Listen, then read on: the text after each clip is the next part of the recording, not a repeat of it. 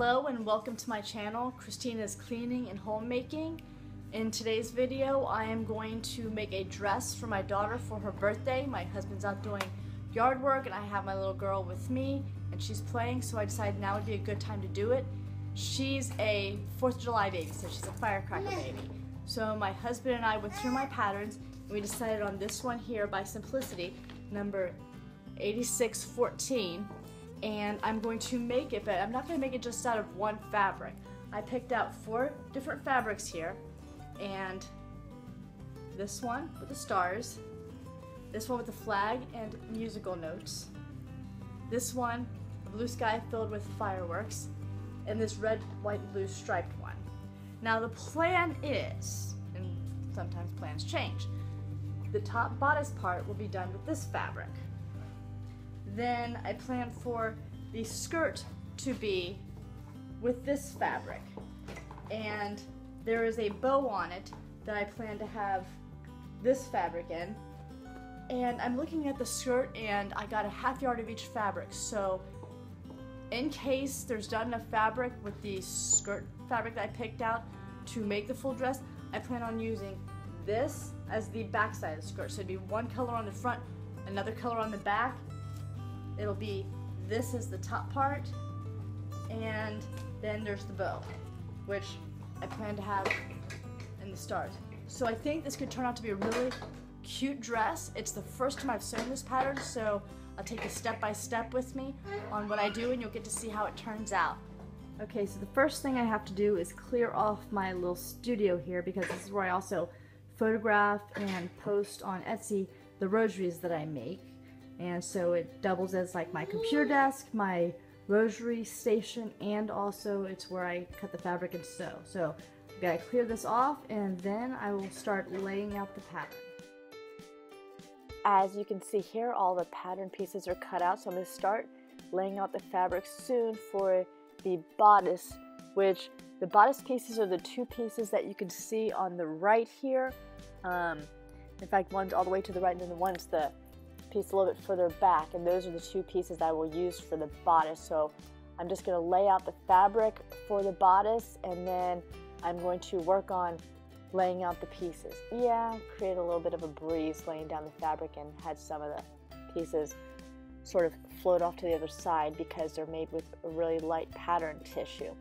But yeah, I'm just folding out the fabric here, laying it out, and then I'll fold the flap over, and it's a little bit of trial and error working this out, because initially I usually lay it out, I'll lay down the pattern pieces, see how they best fit, and then like in this case I realized that I had a decent chunk of fabric left over that would be just wasted scrap by the way I had the pieces laid out.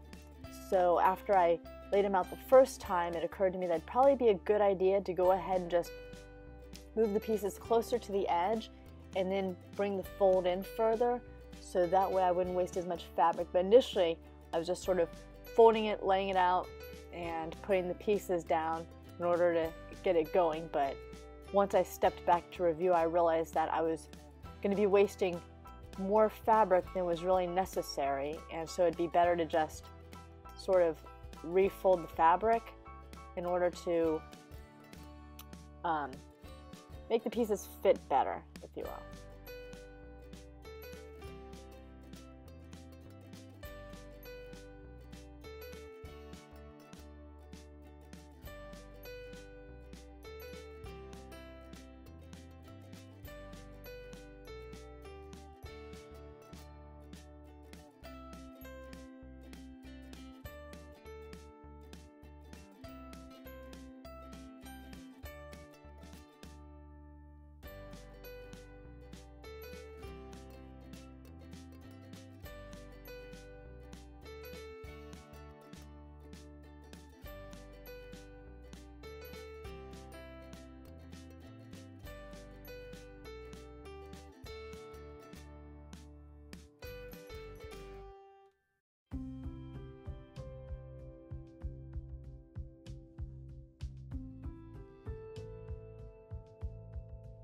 Now I thought I had the fabric all perfectly laid out and had it pinned and was ready to cut it, as you see here with me inserting the last pins on the back part of the bodice when it occurred to me that while the pieces may fit ever so perfectly on the fabric, there was a slight problem. That being that the front bodice fabric would look upside down in fabric compared to the back, since all the American flags were one side up and not like rotated around. So I unpinned it and I flipped it back right side, which fit still perfectly on the fabric, but that way it made sure that the American flags would be upright and the musical notes would be going the right direction as well for the front part of this dress.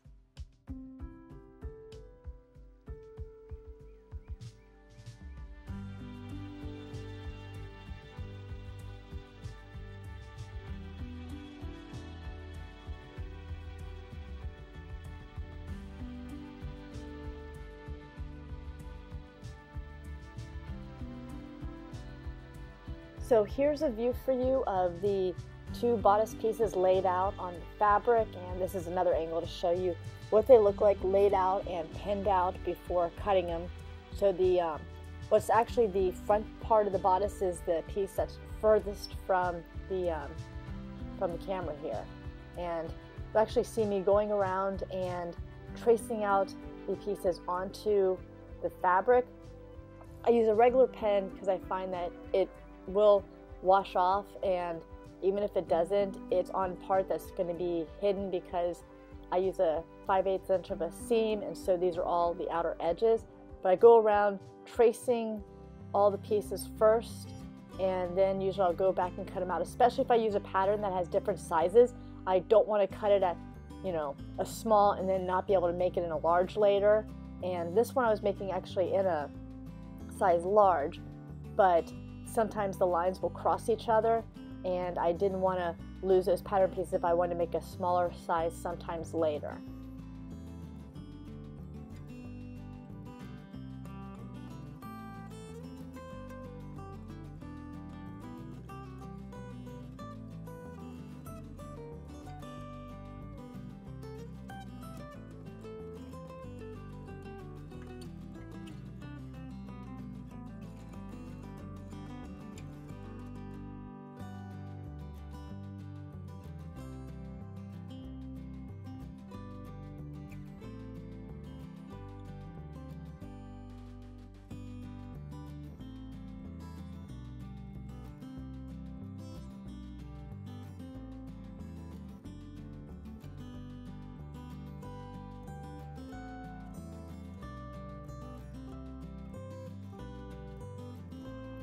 So now that I have those pieces traced onto the fabric, I am going to start cutting them out and making sure to cut where the notches are and any markings on the pattern. And there you see me lining it back up to make sure I got the notches lined up correctly.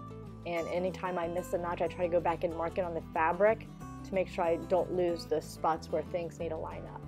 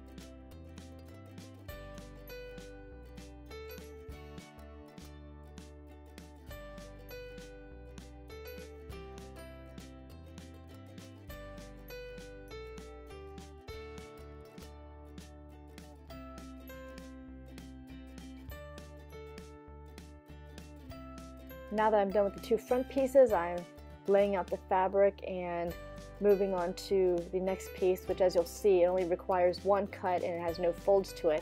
Initially I was lining it up on the edge, and then when I looked at the pattern I realized it's for bias, and so it needs to be on an angle and stretch, so I made sure to have the pattern piece lined up with the fabric in the direction the arrow was going, so that way it was giving me the binding for the top front of the dress, which because it'll be going around a curve, needs to have a little bit more stress to it. So basically, I'm using the pattern of the fabric itself to make the bias tape for the collar, as opposed to using a store-bought bias tape that's sort of just solid color and pre-made. So this will actually coordinate with the dress itself because the bias tape is coming out of the fabric for the dress.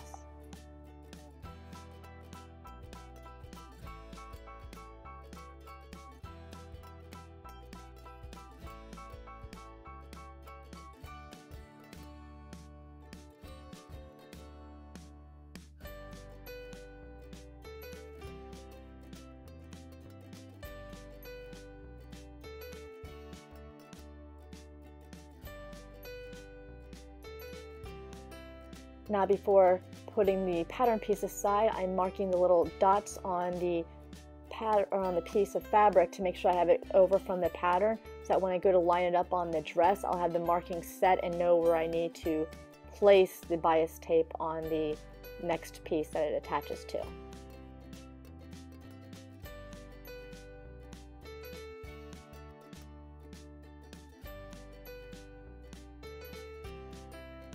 Now on to the front part of the skirt. So I'm putting up the fabric from the previous pieces, the bodices, and I'm moving on to getting the skirt piece. And I want to make sure I had the right pattern piece for that, and then to lay out the fabric for the skirt. And I had decided on having the bottom front be this fabric, the one with the fireworks on it. Now, I did try in placing the pattern piece to see if I could possibly squeeze out both the front and the back skirt made out of this fabric, and as you can see, when I waved the fabric, once again the pattern pieces went flying off the other side because they're so light. So I was folding it in half and trying to see if I might be able to squeeze both pieces, which if I'd been making a smaller size, it might have worked, but since I was making the size large, it wasn't going to quite fit on the fabric that I had bought. I'm not even sure, to be honest with you, if I'd gotten like 3/4 of a yard, if that would have fit either, because in laying it out, flapping over the other side, it just wasn't quite enough fabric. But you see here me laying this piece out and getting it all lined up, and then getting ready to cut it, and just sort of moving on with the idea that I was going to have a different front and different back for the skirt, which I gotta say, you'll see at the end, did end up looking really nice after all.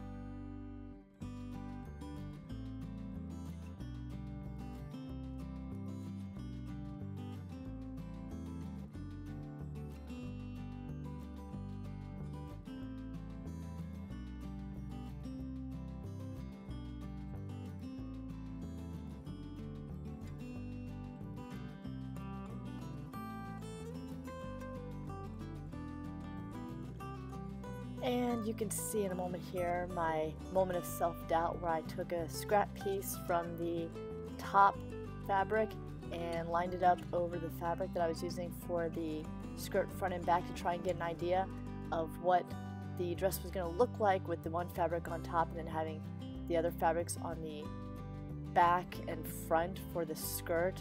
There was a moment where I did contemplate possibly switching out what would be the fabric for the bow on the back of the dress, but I decided in the end that having the striped fabric was going to work best, and it did coordinate well enough with the fireworks fabric for that to be the back and the fireworks fabric to be the front of the skirt.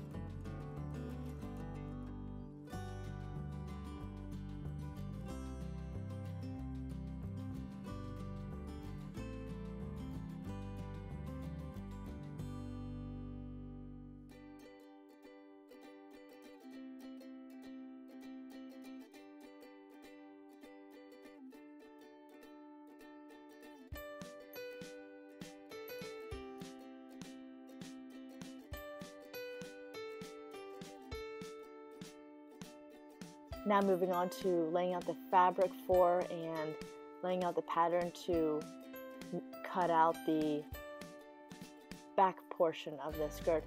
When I was laying out the fabric, I noticed that one end seemed to almost gather towards the selvage, and I couldn't understand why. So I flipped it around because it seemed like the other side didn't really quite do that, and I didn't want to have to fight with the fabric to get it to straighten out. So that's why I turned the fabric around there. I've never had fabric that wasn't a cotton knit. Even cotton knits typically don't do that. So I'm not sure why this particular fabric did it, the others didn't. But I turned it around to the other side where the selvage wasn't sort of doing an unnatural gathering, and then laying the fabric out in order to cut the pieces. If you'll notice that there's no like lay the fabric or lay the pattern on the fabric on the fold on this piece because it's the back piece. So I just sort of pinned it with a little bit of excess fabric on either side, since it was the kind of fabric where you're gonna cut two pieces anyway.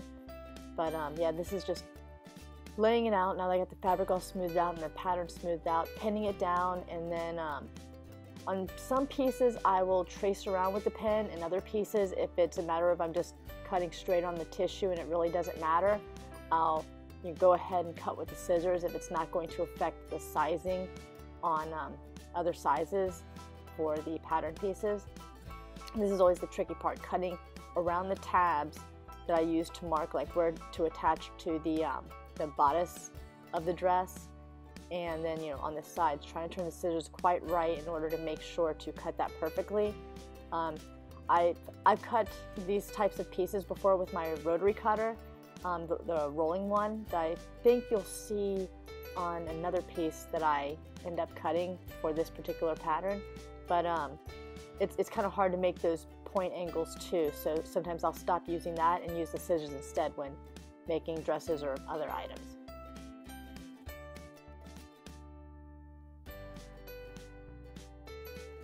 So now I'm just folding a lot of the pieces that I've already used up to put back into the package. I try and fold them on the lines that they had from when they originally came out of the pattern envelope, because I like keeping them as neat as possible, so I try to stay keeping them folded on their original fold lines that they were in when they were in the whole long piece of the pattern tissue.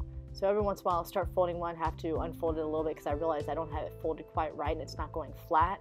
But it just makes it easier to get all the pieces back into the envelope when the pieces are folded roughly the same way they were when they came out of the envelope to begin with.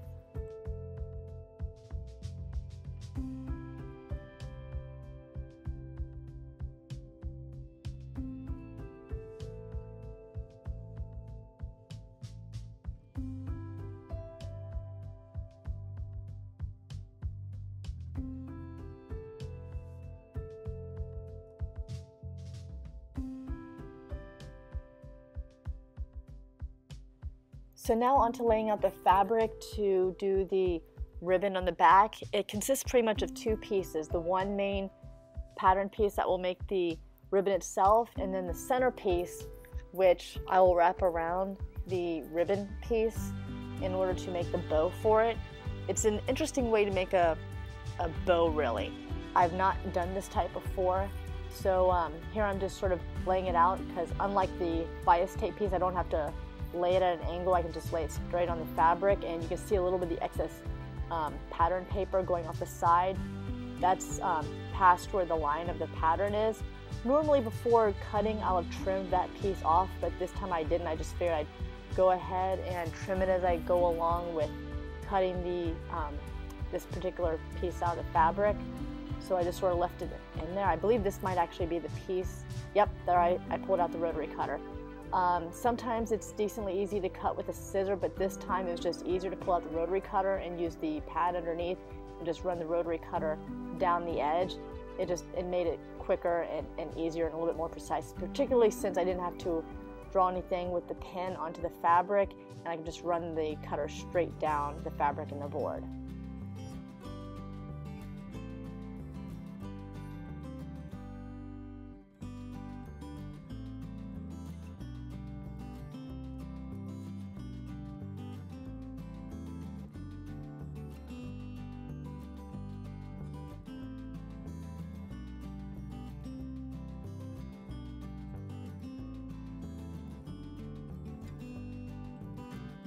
Now in this little corner I can lay out the square piece to make the center of the bow.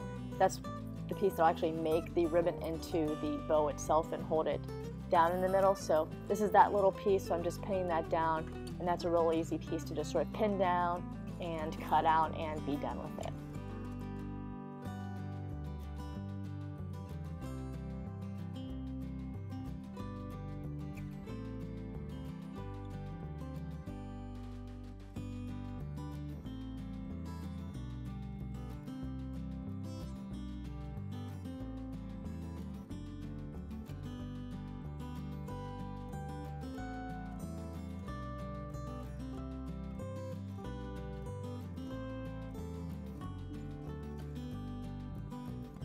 Just so I don't have to worry about it later, I also got out the pattern piece for the eyelet lace trim, and I laid out the trim with that, and instead of trying to really fold it over completely with the pattern piece, basically I just laid it out and then looked to see where the edge was and went ahead and cut it, and that ended up being a lot easier because the lace eyelet wanted to really curve a lot when I was doing that, and then I just went and put the pattern piece up because it's really easy to lose those pieces if I don't put them away fairly quickly once I'm done, and there weren't any markings that I had to transfer, so I didn't need to worry about that part either.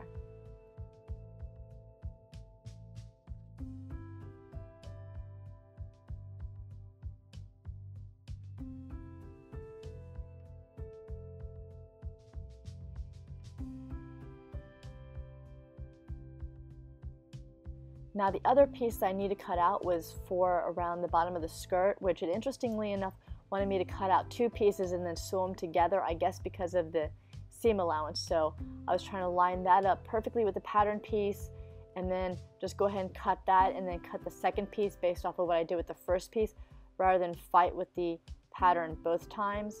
But it was better, I think, to do that from the start so I had the pieces all ready and waiting, and based off the length I could distinguish them from the other piece which went around the collar.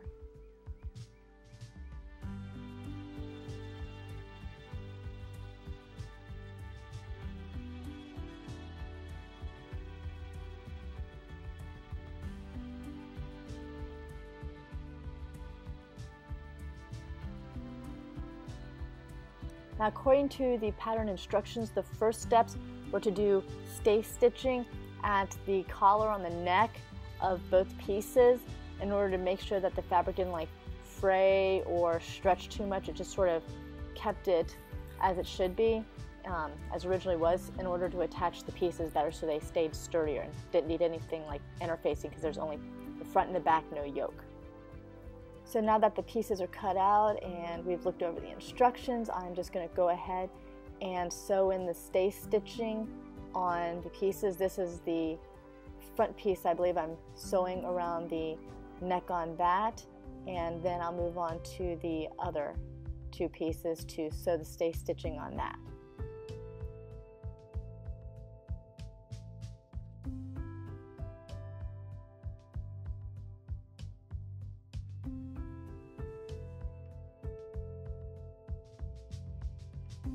Now this is the stay stitching for the two back pieces, so I had to get around the collars on them as well, and there was another part, I believe it was the armhole, where it wanted me to also do the stay stitching on these two pieces.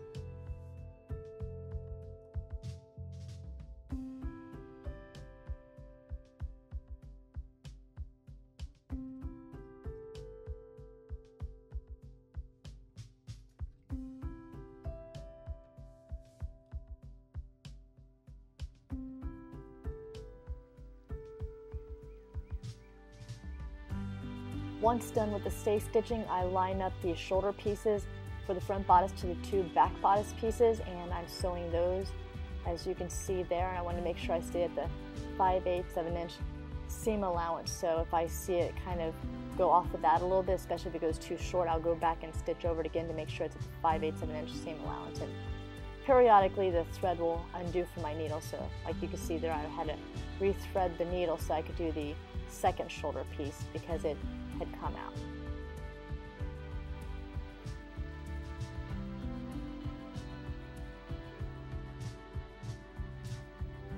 now I have to fold over the two end pieces for the lace trim for the top and stitch those down. It's a really, really fine fold over there, fine seam on that. So I just folded that over really thin, pinned that down enough to hold it.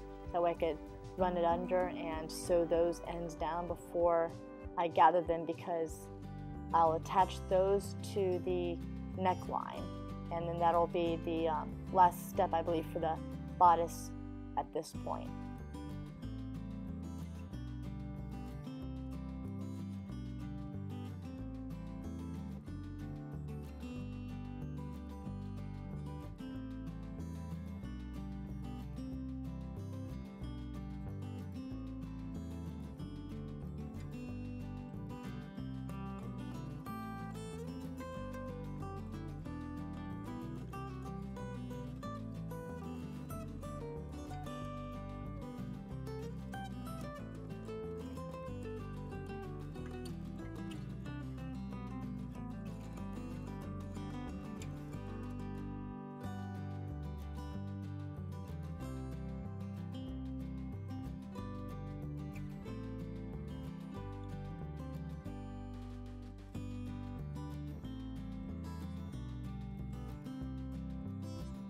Now to gather the eyelet lace, basically you put your machine on a basting stitch. So I usually set mine on my Inovis to an 8, which is a longer basting stitch, and then I try and shorten the length of the stitch on the machine, and then I just run it through. And I try to make sure that to begin with I have enough bobbin thread out as well as needle thread, so that way when I go back later, because the fabric's naturally going to pull on the thread as it gathers, and it gives me enough excess that once I have it all run through the machine, I can still grab that bobbin thread and gather it. So it's usually 2 run-throughs. You run the lace eyelet through one time, and that puts the initial bit in there, and you'll notice that's starting to gather at that point already.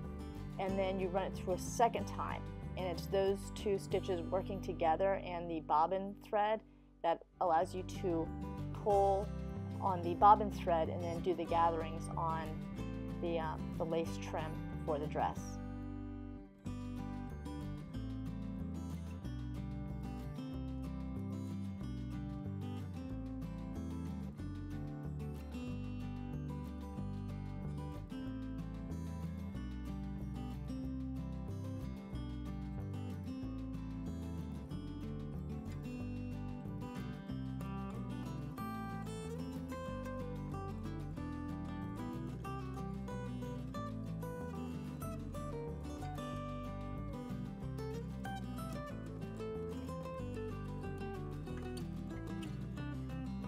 And this is what it looks like with the lace trim pinned to the bodice of the dress. So now it's time to actually sew the lace trim onto the dress, and it's basically just carefully feeding it through, because 1, gotta take the pins out, and 2, I'm going around curves while trying to make sure I keep the gathers in on this lace. So it's sewing the lace to the top bodice while working with gathers. So you work a little bit more slowly with this and have to stop periodically.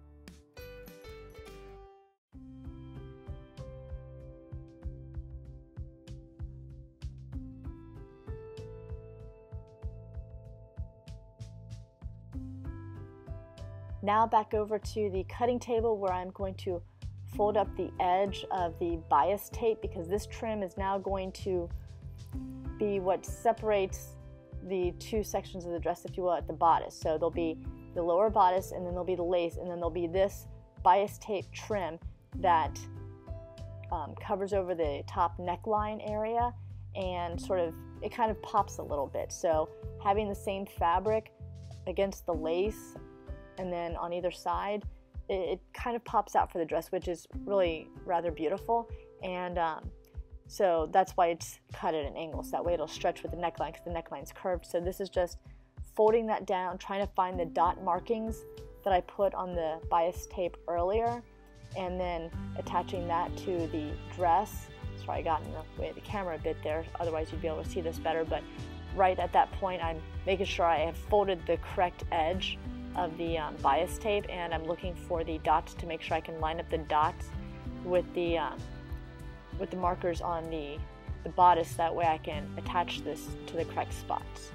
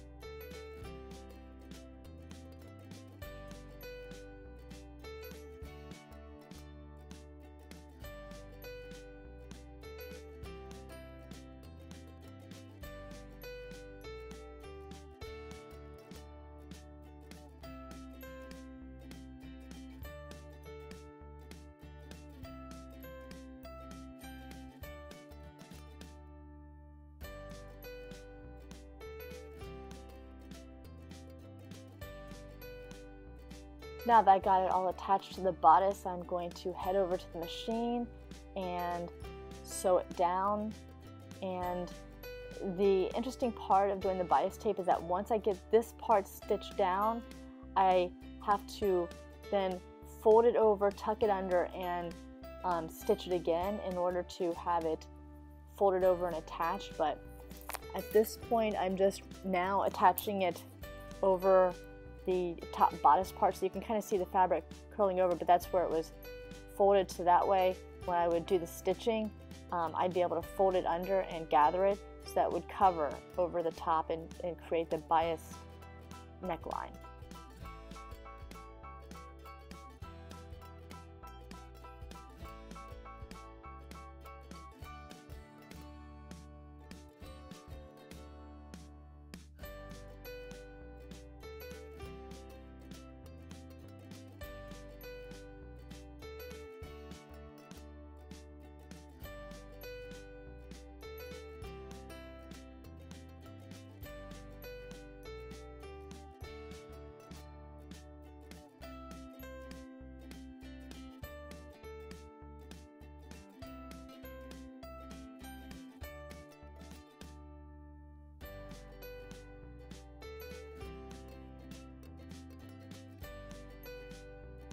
Okay, now that that's all stitched down, it's back over to the cutting table, and this is where you could see me folding over the fabric and then pinning it down in order to create the seam there. And it's supposed to be sewn in such a way that you really don't see the thread too much on the other side, but just sort of seals it down. The instructions for the pattern actually talk about how to fold it and make it so that where the placement is for sewing this down on the inside puts the seam sort of in like a gutter, if you will. It'll be below more into the lace than it will be onto the fabric on the front, so it's being sewn from behind but it's being hidden at the same time. So it creates a sort of, well, seamless look, if you will, when you look at the front of the dress versus the back of the dress, but the stitches are there and set to hold the bias tape in perfectly.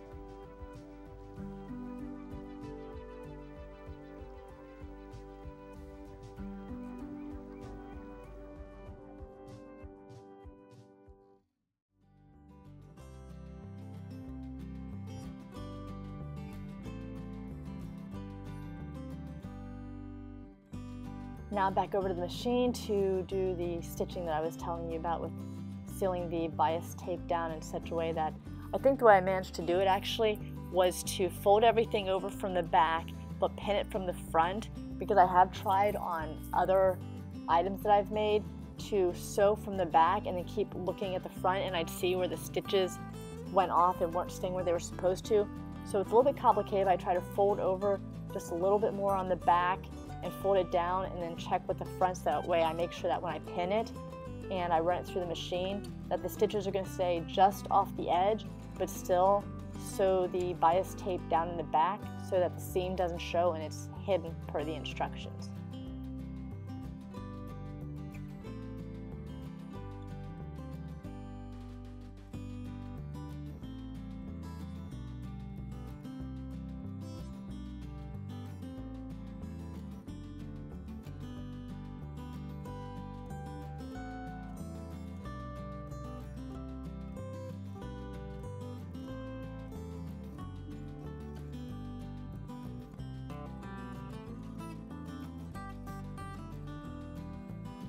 And with the lace sewn on there, now it's time to sew the sides of the bodices together. So it'll be the top shoulder parts, the lace, then the bias tape for the trim, and now the sides of the bodice are being sewn together.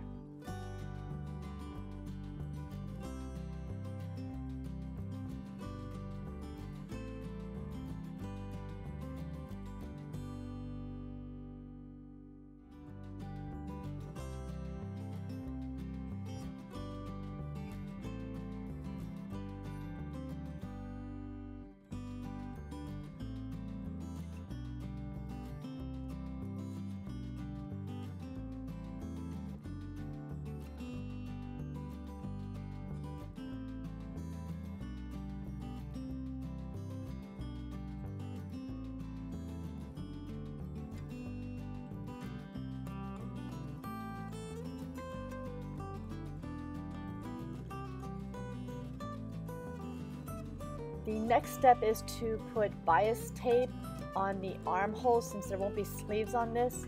So initially I was going to start out with the red bias tape that I had on hand, but then I realized that that was a double fold and I needed a single fold. So it turned out that in my sewing drawer I actually had white single fold bias tape from a previous project, so I pulled that out and I put that on there instead of the red one. So here you see me as I was working with the red bias tape, realizing that it was a double fold instead of a single fold, so it wasn't going to work for this project.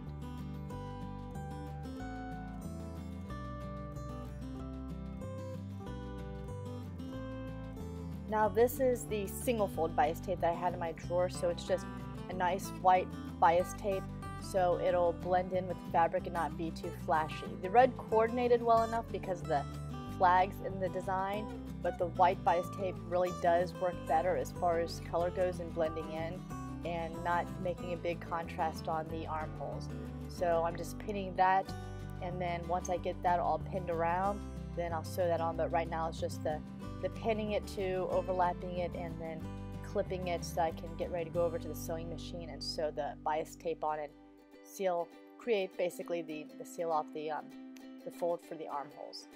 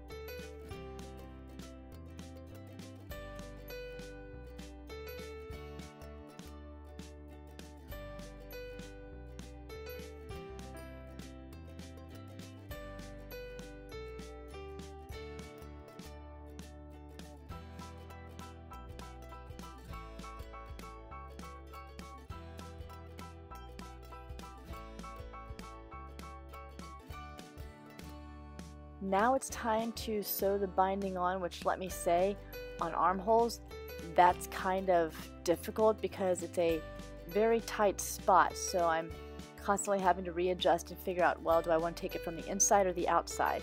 So I usually try and make sure that when I put the pins in, that I have them going in the direction that I can just pull and get them out.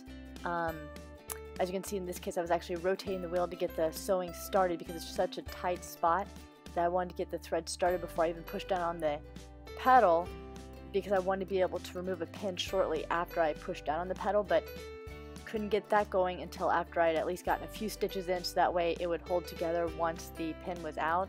And then I'm just very slowly sewing, rotating it around, and removing pins in order to make sure that nothing bunches or overlaps, and that just sort of sews flat and correctly while moving around in a very tight spot.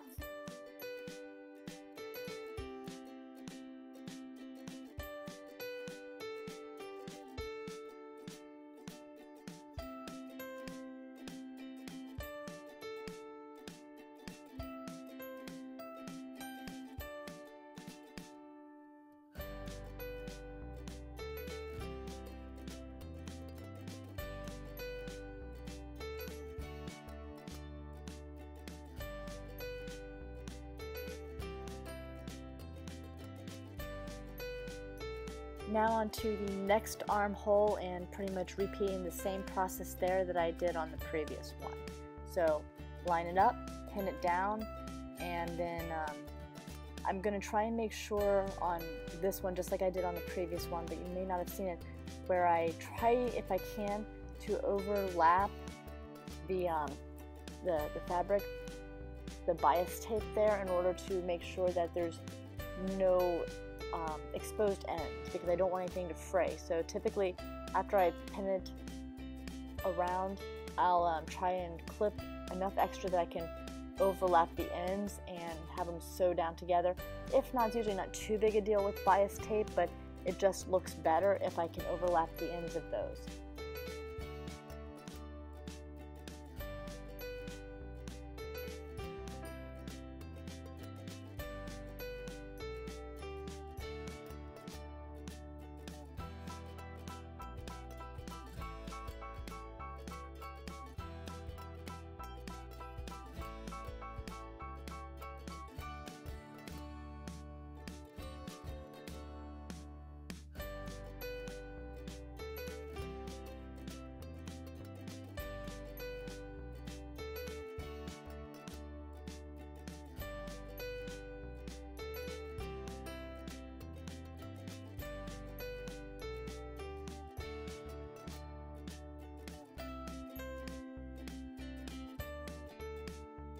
and back to the sewing machine to start sewing this side of the armhole down and get the bias tape sewn onto it.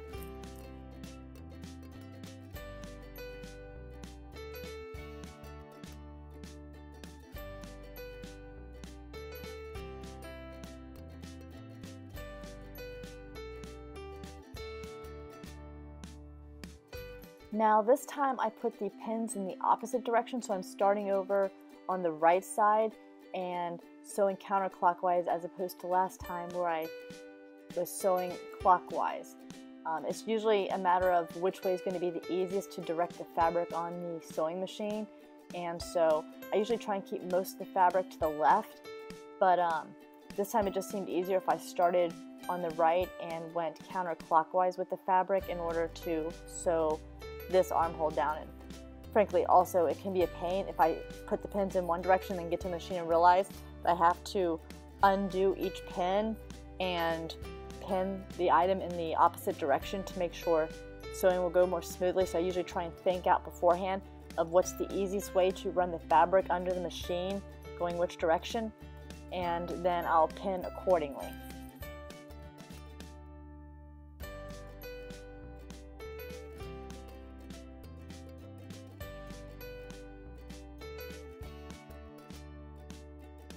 Now it's time to clip the bias tape. So I pretty much clip from the edge up to the stitches, and that'll make it easier to fold that the bias tape over the edge and to sew it down to basically to seal the armhole and make it a complete closed armhole there.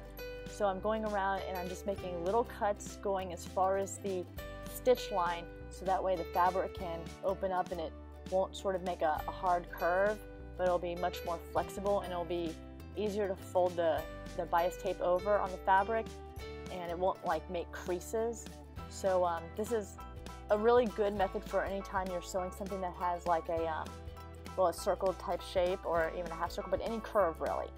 If you clip on the curve, it'll make it easier to fold fabric over and to sew, or to turn it if you have to, for instance, turn it from inside out to right side out. So I was just going through and clipping the curves, and then after that I'll fold the bias tape over so the folded end will cover the stitched end where I just clipped, and it'll complete the armhole. But you'll see that in a moment when I go to fold it over and sew it.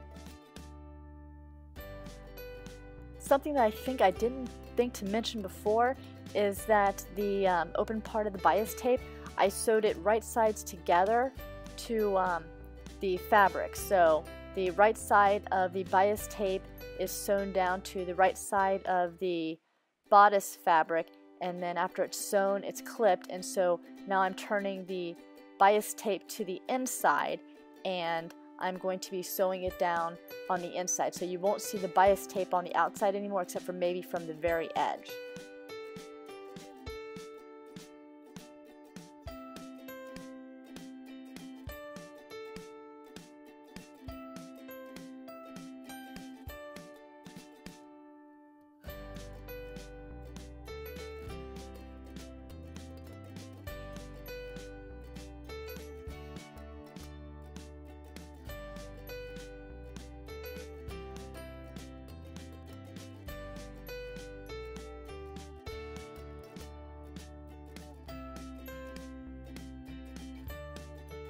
And I'm going to speed it up for you a little bit here, because otherwise just watching it takes a little bit longer than it otherwise should, but you get the general idea of tucking it over, folding it, pinning it, and getting it ready for the machine.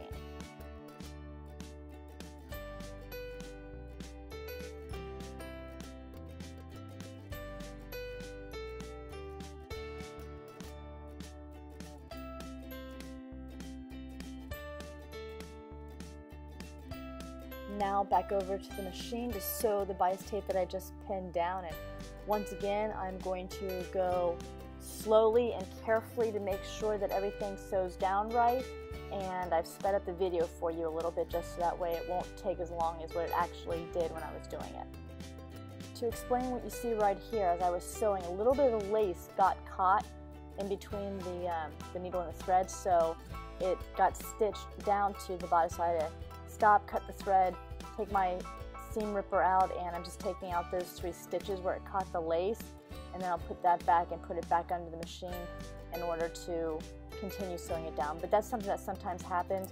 As I was sewing it, it occurred to me that the lace might be slipping underneath, and sure enough it did, so just had to take a few stitches out so I could go back and fix that.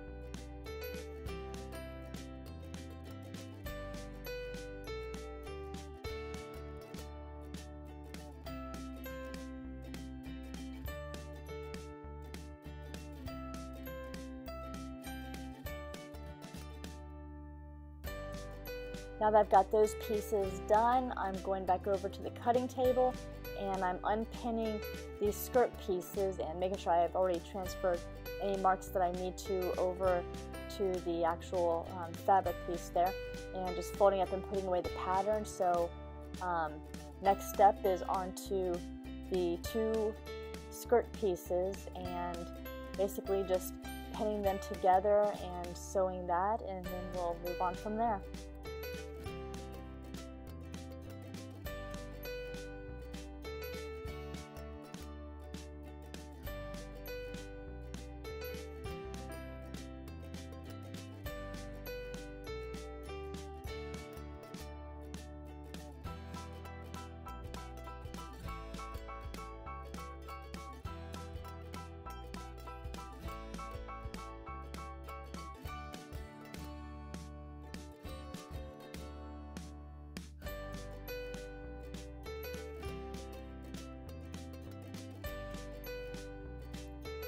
Now as I go to line up the skirt back to the skirt front, you'll see one of the beautiful reasons for having the notches on the patterns that you transfer onto these fabric pieces is because when I first laid down the back pieces for the skirt, I was having a little trouble getting it to line up, and at first I couldn't figure out why, and then I realized that while both sides of each skirt piece had notches on it, the part that went to the back skirt fabric piece had the notch higher up.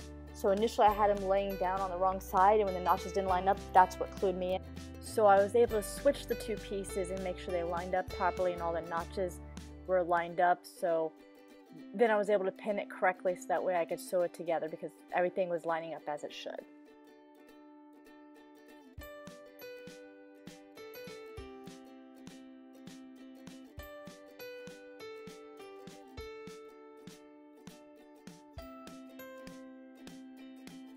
Now it's time to go back over to the machine, and once again I've sped up the video just so it doesn't take as long with watching it, but I'm sewing the front panel to the back panel, feeding the fabric through slowly, and then removing the pins as I go along because I don't sew over pins. You can break your machine doing that.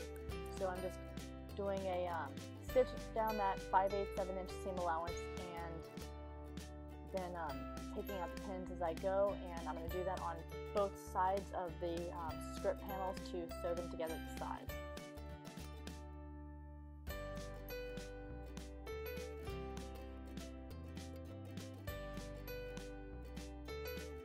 Now that both sides have been sewn together, I need to pin up the middle of the back to the notch that allows for the opening for the zipper section.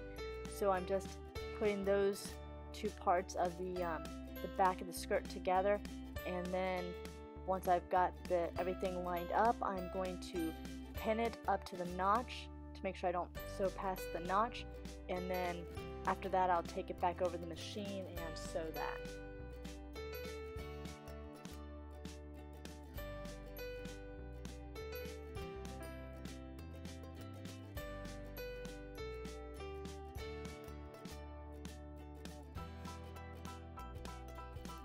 Now it's time to sew where I pinned, again 5/8 of an inch seam allowance. Start out with a little bit of forward stitch followed up by back stitch to make the seam stay strong. And I'm just going to sew, taking out each pin, but up to the notch. And then at the notch I'll stop and I'll back up the stitch a little bit there in order to make sure it's secure and tight and it's not going to come out or pull apart. And then take out the rest of the pins, because the next step is going to be sewing around the waist with a basting stitch in order to do the gathering, so you'll see that here in a minute.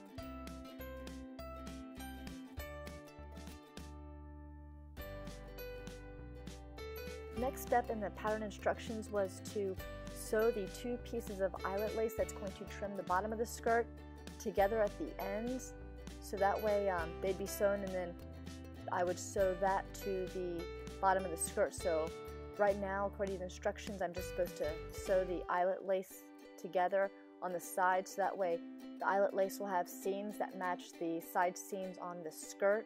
So that way I have to sew it together first, and then I'll pin it to the skirt and sew it to the skirt. So here I am over at the machine.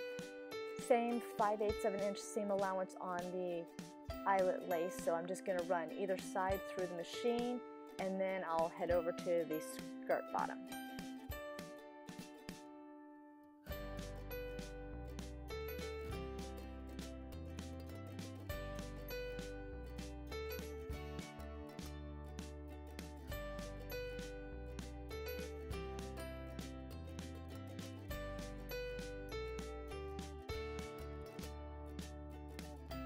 Now back over to the skirt to sew the lace onto the bottoms. I'm just trimming off any extra strings that came along with clipping the thread at the end of sewing the eyelet lace together.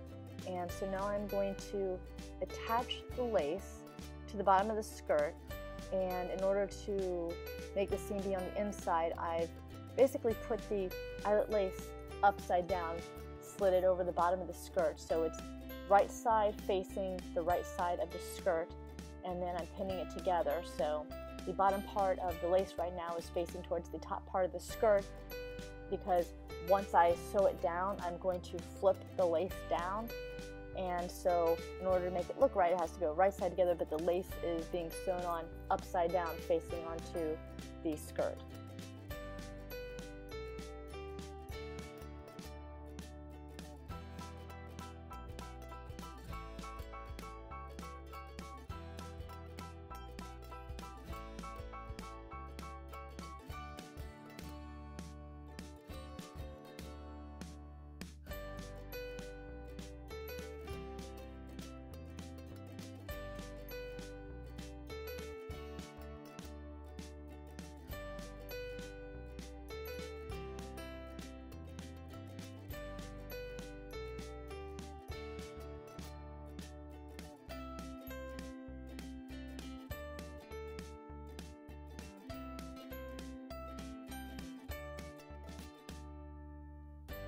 Now it's time to sew the eyelet lace to the skirt bottom. So I went and selected the regular stitch on my machine, and I'm just taking it through again.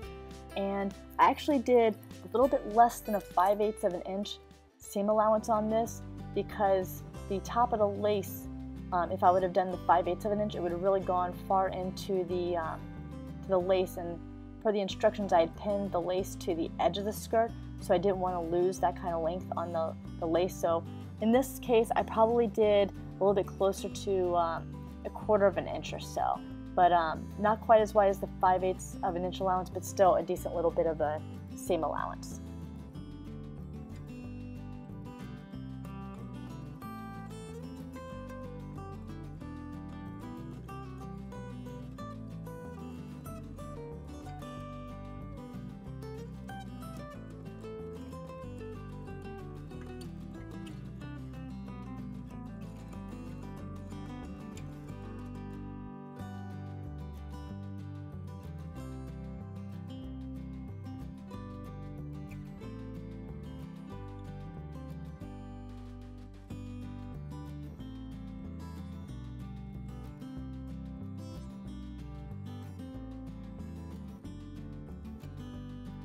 Now the next part of making the skirt is to adorn, if you will, the bottom of the skirt where the lace is. Just above the lace, I will be putting the same red rickrack that I put on the bodice.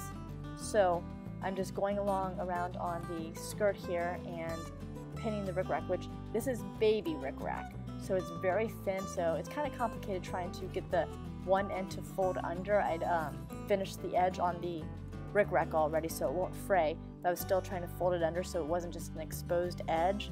And so I'm going to start pinning that around on the skirt. And typically when I do rickrack, I'll leave a little extra on the end when I sew in case I end up adjusting where the rickrack lies. I'm not going to fall short of rickrack towards the end, so I usually leave probably about a ½ inch or so of rickrack on the closing edge when I've gone all the way around the skirt to make sure that there's a little bit excess in case I need it.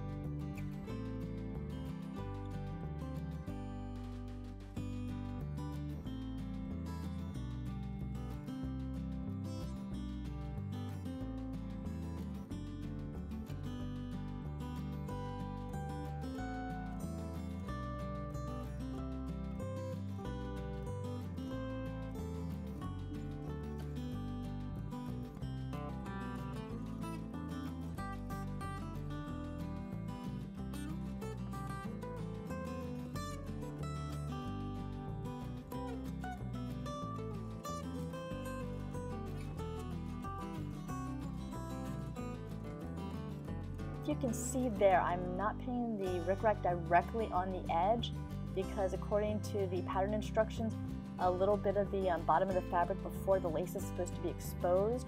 So I have it just above, probably I'd say ¼ inch difference, maybe a little bit less to be honest with you, just enough that you can see a strip, a line of the fabric between the lace and the rickrack trim.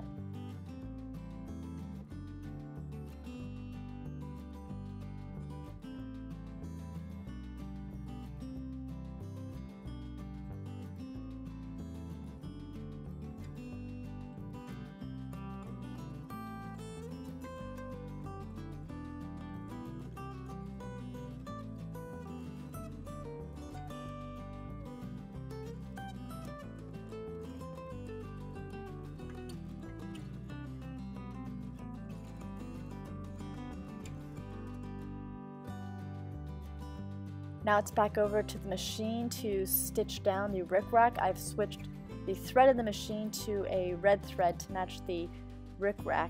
So I'm just taking that through now and periodically removing pins. That's actually one of the complicated parts, is because it's such small rickrack, having to adjust the rickrack's placement a lot, and because I didn't want the pin to get sucked into the machine, if you will, because I could break the machine.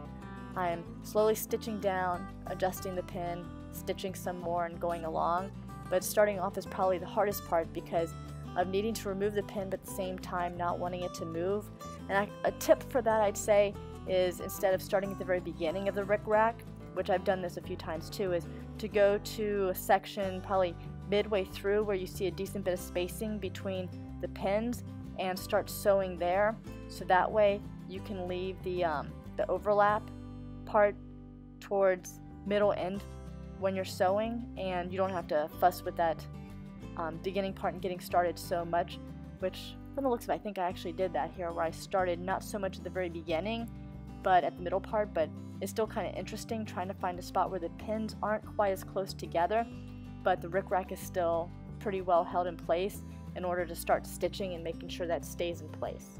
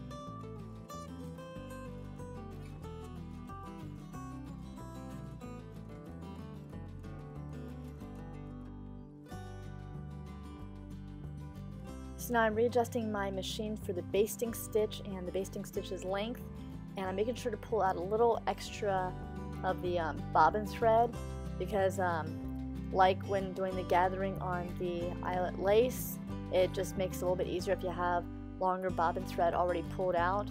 And so I'm stitching closer to the edge on the first go, and then with flattening out the seams on the skirt panels while I do the basting stitch. And then after I'm done doing this first row, I'll go back and do a second row that's closer to the 5/8 of an inch line, the seam line, and that's what I'll use to gather the skirt. As you can probably tell in the video right now, it's already starting to gather. That is the beauty of having the basting stitches, especially on the first run. It'll start to pull together a little bit, and then when I take it through on the second run, since it's already starting to gather, it'll gather even more. And so I've already got part of the work done for me just by running it through the machine on the basting stitch to gather it. And then after I get done stitching it, I'll grab the bobbin threads and I'll pull on them, and that'll gather the skirt edge for me. So it'll be a gathered waist on the skirt.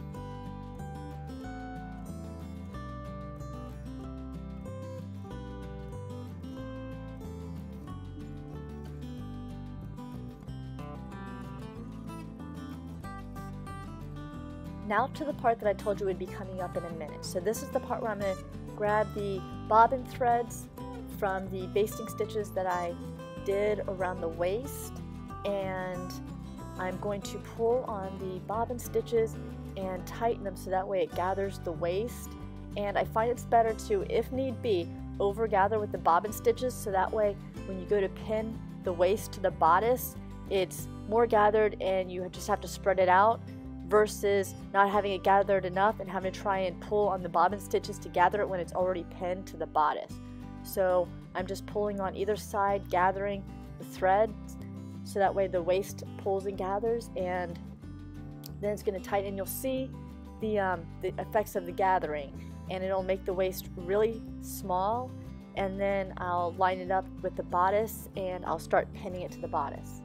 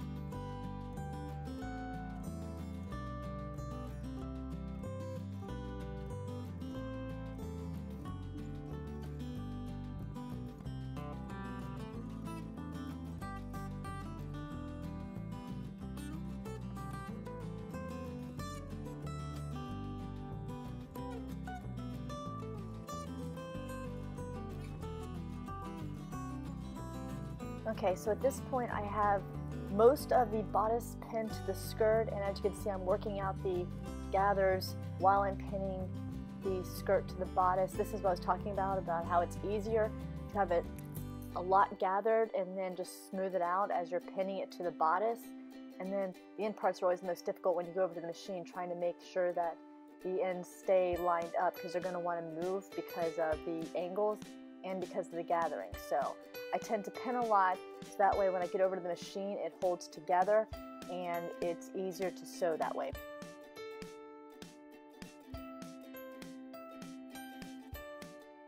Now I'm just sewing the bodice to the skirt here, and I'll be going slow and removing the pins and then just sticking in the pin cushion as I go along and smoothing the fabric out, because I don't want there to be any creases and any irregularities in the gathers. And fortunately, that is the beauty of sewing to something that is gathered, is that, well, it bunches together, and so that's supposed to look that way, as opposed to when you'd have to flatten out fabric if you're sewing a bodice to a flat straight skirt. So in this case, I only really have to worry about the bodice pieces bunching up and making sure they stay flat while I'm sewing it.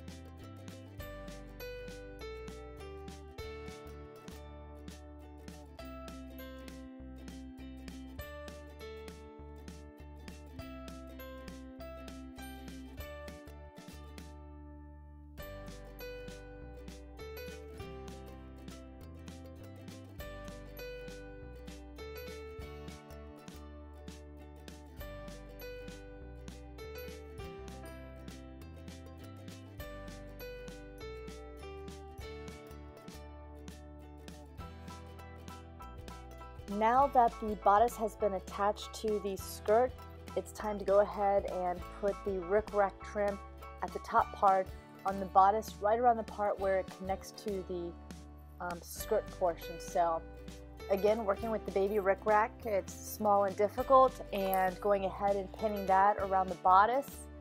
And then after I get it all pinned, I'll go back and I'll sew it on there. But right now, I'm just trying to work the baby rickrack on there and get it pinned to the bodice to begin with.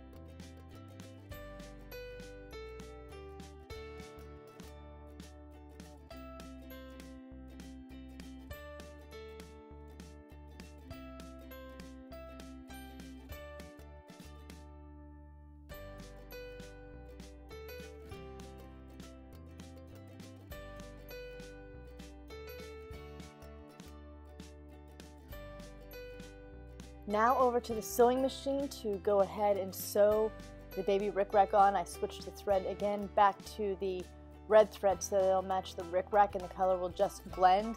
I don't actually go back and forth with the zigzag shape of the rickrack. I just sew a straight line, and usually by going right up the middle will sew the rickrack down and you won't see any of the thread, and so it just sort of masks itself as you sew the rickrack on there.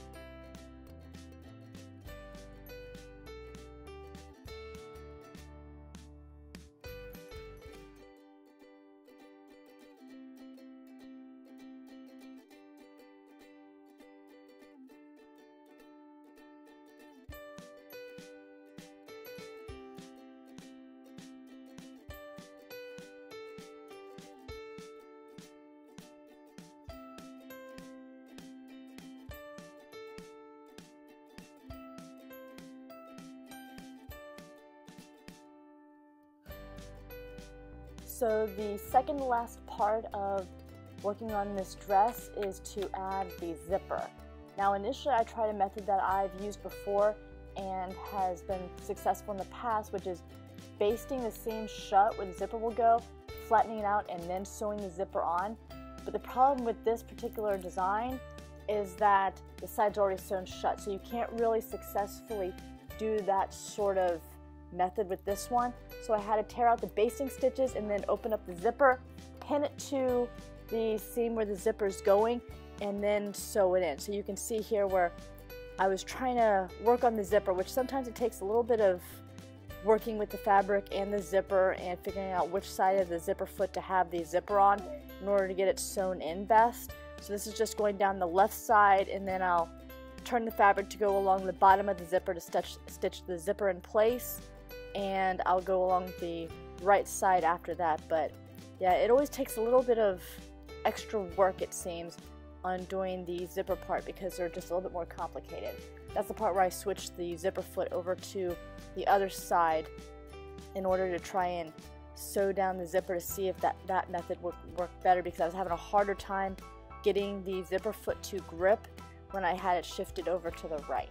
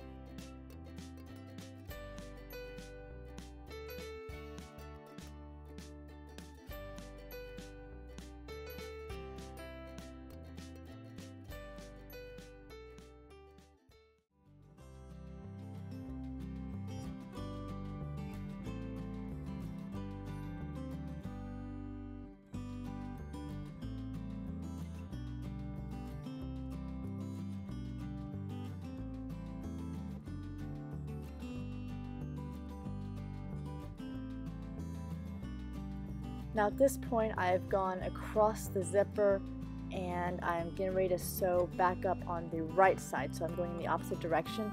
And I actually did find this part to be just a little bit easier, but it's just a matter of laying the fabric, because I wanted the fabric to lay in such a way over the zipper that the teeth would be hidden. So I had the fabric laying over the zipper, the actual teeth part, and then I'm stitching down and I'm trying to get close to the teeth without sewing on them, which is a little bit difficult because you're pretty much sewing blind. And then when I got to the top where the eyelet lace is, I had to make sure that it was laying down in such a way that it would get stitched over with the zipper. Otherwise it would look kind of odd being sort of fluffed up. So I made sure that everything was tacked down there, and then just taking the stitches slowly over, turning the wheel towards the end there, because that's about 4 layers of fabric it's going over.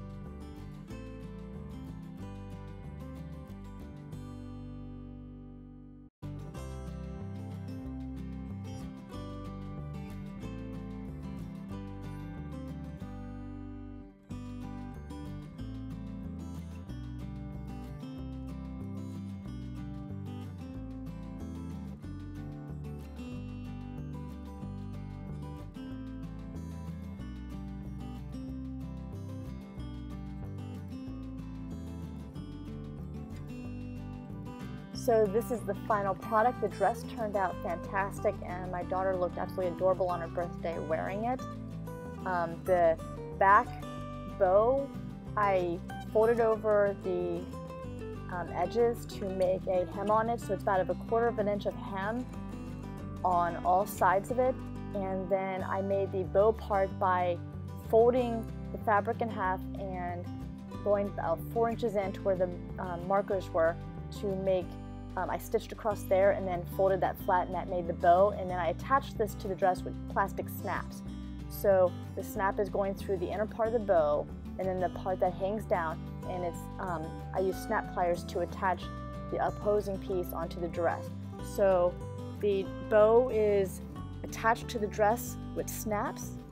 I thank you for watching my video. If you like it, please click like down below, and I'd appreciate it if you subscribed, and tune in for more videos for sewing.